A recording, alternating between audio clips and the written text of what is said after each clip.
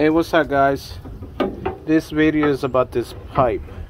I will place the part number in a minute. That pipe is that one right there.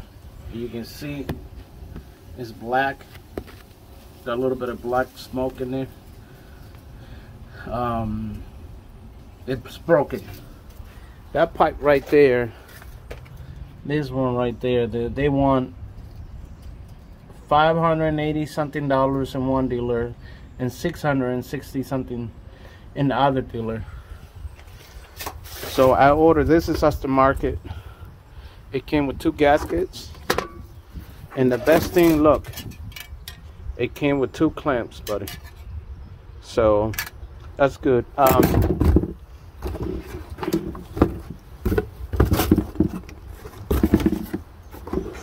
See that? And that's the pipe right there, you see. Now let's hope it fits. So I'm gonna be taking that apart. In order to work very comfortable, what I did last time is I took this thing right here, elbow, whatever you call, I took them both out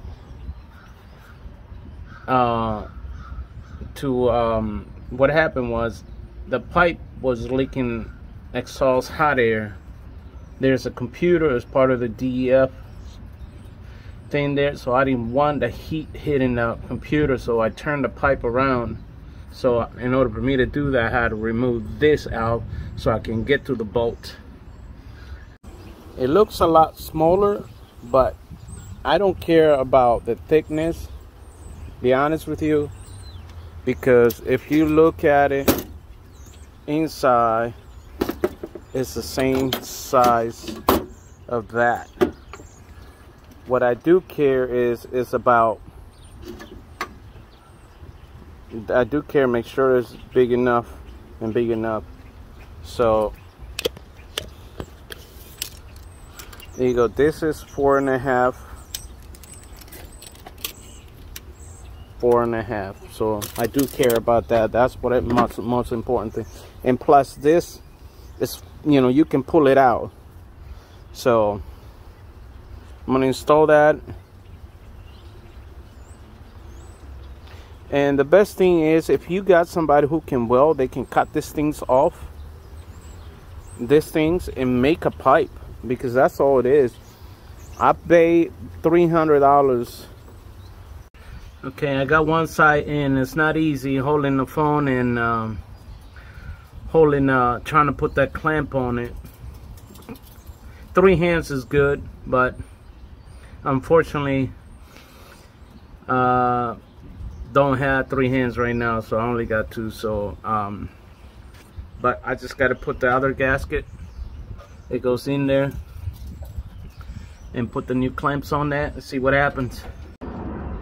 It's not on there yet, but just wanted to let you know. See,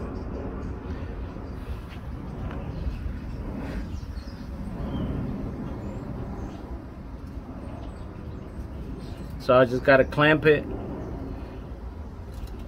and try it out, see what happens. Hopefully I don't get a check engine light, since all these trucks you get a check engine light. It's unbelievable. $600 for that little pipe. This is aftermarket, so let's see how that holds. This is the worst sometimes when you have somebody to do this kind of clamps. I mean, they put my clamps up and down, and it was hard to get them. So there's the pipe.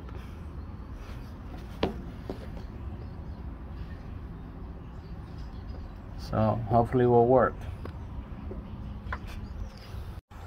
Okay, for this next ones, what I'm gonna do is they steal the gasket in there. So what I'm gonna do, I'm just gonna go ahead and get some new gaskets and probably new clamps, so I don't take a chance that it will be leaking, because with this stuff right here, you can't mess around, man. Here's the part number for that particular pipe. Now this is for a Kenworth. It could be the same for a Peterbilt or other trucks. But this is Kenworth part number. And this is what the original part is. Basically, it's two pipes. One inside and this coil pipe, or however you want to call it. That don't make no sense. But when you order it, make sure that the size matches. You know, when you get it, make sure that you measure there and the same, because this thing looked bigger than the other one. So, but the other one is aftermarket. So just make sure you do your own homework with the part numbers. Here's all the part numbers. The two tops are aftermarket, and the bottom one, that is the Kenworth original part, I believe. Thanks for watching.